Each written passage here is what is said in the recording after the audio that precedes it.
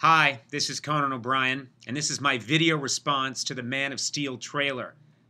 I love the Superman franchise. It's my favorite of all the superhero franchises. And I've been waiting my whole life for them to finally come up with the best of the Superman movies, and I had high hopes for this one. Really high hopes. I start watching the trailer and I'm freaking out.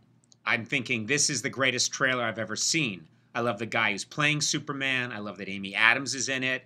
I love the look. I love the aesthetic. I love the whole idea that on the planet Krypton they have Australian accents. That's unbelievable. What a great idea. They had me hook, line, and sinker. Then, in one sequence, I notice that Clark Kent has a beard, and he's lifting something really heavy. He's grown a beard. He's like on an oil rig, and he grew a beard. Okay, fine, he grew a beard. Later in the same trailer, he's clean shaven. Okay, that's a super beard. That beard is super. Just like Superman, it's a super beard. How did he shave the beard off? How do you get a beard off of Superman?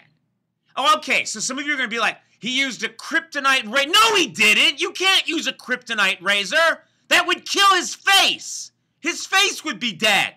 So we know that's out. How do you shave off a super beard if you're Superman? They lost me. They lost me. I'm not going to see the movie. I'm not going to see any more superhero movies. I may never see a movie again.